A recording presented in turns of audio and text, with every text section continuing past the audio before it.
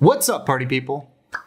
Florida. It's a constant source of entertainment, whether if it's the birthing place for NASCAR or the over-the-top mini golf courses they have. But in my opinion, the most iconic thing about Florida are the people that live there, aka Florida man and Florida woman. So I thought it'd be fun today if we did a tier list of the craziest stories and headlines from Florida man. And we'll see what comes out on top. Okay, first off, we're coming at you with a classic here. Florida man chews off another man's face. This is the OG right here. This was my gateway drug into Florida man content. I legit remember when this story first came out and people were losing their minds that the zombie apocalypse was happening. Spoiler alert, it didn't happen. And don't worry, the guy who got his face partially eaten is fine now, so he's doing okay. Okay, and with such an iconic story, it's going in S tier. You know, we're setting the bar really high here. I need iconic Florida man here to hit S tier. Also, when I was looking up zombie stuff, I saw this little guy here and I thought, wow, that's the most Florida man zombie out there. So that's why I picked him. You know, he's got a little duck here. All right, next we have Florida man desperate for ride to Hooters calls 911. Dude, this happened in 2017. Ubers were a thing in 2017. This guy called the cops and told them that his grandma had a stroke in the Hooters parking lot and that they had to pick him up so he could help. If your grandma is eating at a Hooters, like, never too old to eat some good wings, I guess. Instead of the first responders going to pick him up and dropping him off at the Hooters, they, you know, rightfully so, went to the Hooters to check to see if the grandma was there and didn't find her. So, and then this man told the dispatch that, you know, hey, I would pay you if you took me to this restaurant. Like, dude, come on. You didn't have a friend to ask or an Uber to call again. So I was curious to see where this Hooters was in correlation of where this all took place. And I have some bad news for this guy because the closest Hooters next to him actually closed. So that's a bummer. And then the next closest one is 30 minutes away. So hope you saved up some money, bud, because it's gonna cost you some. Okay, so while calling 911 to get to Hooters is pretty Florida man, I mean, I can't deny that. I don't know if it's like iconic Florida man. So I'm gonna make this an A tier, because like S tier, it's just like you say the story and you already know that guy's from Florida. Where like this Hooters thing's like, it's close, but it's not S tier just yet. All right, next we have Florida man says syringes found in rectum are not his. Ooh, damn. I knew I misplaced mine somewhere. Oh, I'm sorry, cops. That's on me. Those are mine. We sat next to each other at the train station and, you know, he just sat next to me and got them all up and walked out. So that's on me. I know I should really write this stuff down, but who has the time? So I want to bag on this more, but honestly, like, if you're in this situation and a cop is strip searching you and finds this, like, I feel like the best thing you could do is just own up to it. Like, oh, wow, look who's good at their job. Yeah, oh, man. You look really good in that suit today, man. Like, you've been working out? Yeah, wow, okay. So, good job you found this. Well, let's just move on with their day and act like nothing happened, right? You don't want to deal with that paperwork. If you just straight up lie to the cops like this, they're gonna be insulted to think that you thought they were stupid enough to fall for this, you know? While I do think this is very Florida man-esque, I feel like this is also very just like prison-esque things. Like this probably wouldn't just happen in Florida, it just adds an extra funny layer that's in Florida. So I'm gonna make this a B tier right now. It's not, you know, it's good. I had a good time reading it, you know? Florida man arrested over I eat ass sticker. I hope no one takes that out of context. I mean, I definitely wouldn't be thrilled to see that sticker, especially if I had like kids in the car, but I feel like it's the same of putting like truck nuts on things. Also, why do people put truck nuts on cars? It's like the weirdest thing to gender. Like, I don't put fucking truck nuts on my desk being like, no, I only fucking work on a male desk, no women desk for me. If I put truck nuts on some beds, would there be some people who are like, no, I only sleep on chick beds, no dude beds for me. If they have balls, I'm not sleeping on it. That makes me uncomfortable. Like, what? What the fuck was I talking about? Yeah, right, the I eat ass sticker. Yeah, I definitely feel like the cop sort of overstepped his bounds here. Like, you can't just arrest someone for this. And in the article, it says the charges were dropped, which, like, yeah, but I still don't really understand what the cop was thinking. Unless he actually thought this was another cannibalism zombie thing on his hands, like, oh no, this guy is literally eating ass. And in that scenario, the cop's assuming maybe this driver likes to eat donkeys. Who knows? You know that classic saying, don't ever assume because it makes an ass out of you and me. And I don't want to be eaten today. So I don't know, this is a Florida man thing, but I feel like it's more on the cops for, you know, arresting this guy for that sticker. So I'm gonna put this in B tier because I don't really think the Florida man did anything wrong. Like, I wouldn't be thrilled about the sticker, but he didn't do anything wrong technically, so it's a B tier. Next up, we have Florida man fights off alligator that attacked his dog. I feel like that's a pretty standard headline. Like, that one woman fought a bear for her dog. And like, you know, props to this guy for fighting an alligator. That's pretty hardcore. The dog's name is Loki also. Maybe this is all the origin story for alligator Loki. Like, he bit the dog named Loki and it made him become the alligator Loki. And come on, it would make sense that alligator Loki is from Florida. I feel like this is a pretty tamed Florida man story in general. Like, I'm really happy that the dog's good and everything. Something I would expect every Florida man to sort of gone through in their life at least once, just fighting an alligator, not for the dog or anything. So I'm gonna put this in D category. Next up we have man in No Seriously, I Have Drugs t-shirt charged with drug possession. Okay, hold on, it comes with a picture too. Wow. Dude, did he get like arrested at a Dave & Buster's or something? Look at this. And the shirt, oh my God, look at that shirt. Who needs drugs? No, seriously, I have drugs. You know, this is the type of guy that McGruff the crime dog warned you about in preschool. Like, guys, there will be people that try and sell you drugs at Dave & Buster's.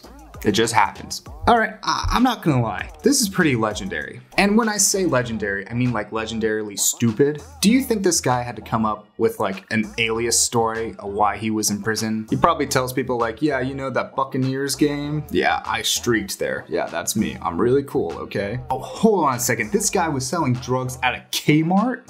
Dude. What? Go to the beach or something if you're gonna wear this shirt and try and sell drugs. Find an area where people will actually ask you about drugs. But a Kmart? I didn't even know Kmarts were still around. You know what? I bet he thought the K in Kmart stood for ketamine. So he was like, oh yeah, I'll go to Ketamine Mark where everyone sells drugs. Duh. So looking into this more, this guy had absolutely no chill. Where these two cops come into the store and he immediately tries to dip. He starts tweaking out a bit. He drops the bag of drugs on the ground, and then the cops are noticing he's being weird, so they go up and are like, yo, what are you doing there, bud? You got something interesting in there? And they got the bag, and it had weed and meth in it. So, you know, the classics. But like, if you're gonna wear this type of shirt in public, you gotta have more chill than that. You can't just like freak out of the slightest thing. Okay, so while this is a great Florida man story, like I'm getting exactly what I wanted right now from Florida man content, I don't know if it's S tier though. Like, the thing is, S tier, it's just like, everyone needs to know this, like immediately. Like, I'm gonna call my grandparents about this right now, tell them about this crazy Florida man thing. And this is bordering on there, but it's not there yet, so I'm gonna put an A tier. Also, I don't know if you can tell, but the icon I'm using for this story is a t-shirt that says no drugs, which is probably the shirt this guy should have worn. Okay, next up we have Florida man breaks into jail to hang out with his friends. I feel like this is something that would happen in a movie where like this guy's friends are in a basketball game against the rival gang and they are telling him like, yeah man, we really need you here. Like, you're so tall and you're so good at basketball, but like, if we lose, we all get shanked, so we need you to get thrown in jail for us, okay? Just this once, that's it. That's all we're asking. Jesus, this guy rammed his car into the front door and then tried to scale the fence, but then got stuck in the barbed wire. Look at this, I have a picture too. Wow. A picture says 1,000 words, doesn't it? Honestly, I just feel bad for this guy. Like, he had literally no one else to go to except for all his friends who were in jail. He had two options here. 1, make some new friends, or 2, commit some crimes. And he picked commit some crimes. Like, let that sink in. Okay, I'm putting this in A tier. Like, this is a solid Florida man story. It's not as good as the Hooters or the drug shirt one, but I don't think it's B tier, so it fits in A. Next up, we have gun owners in Florida plan to shoot down Hurricane Irma.